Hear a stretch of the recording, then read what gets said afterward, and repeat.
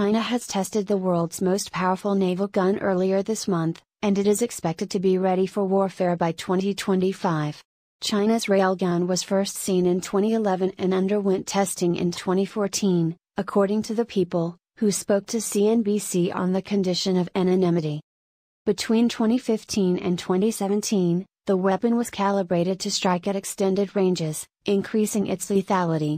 By December 2017, the weapon was successfully mounted on a warship and began at-sea testing, a feat no other nation has accomplished.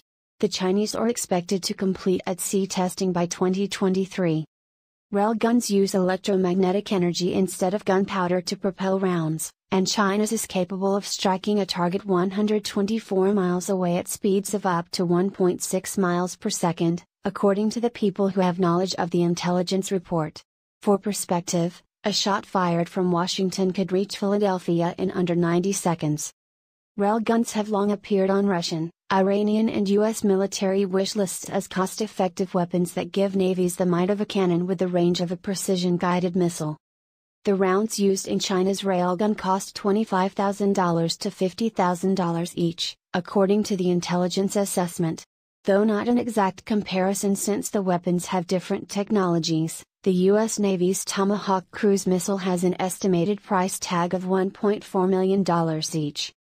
The U.S. Navy's Railgun, which is years away from being operational, remains a classified system still in development under the Office of Naval Research.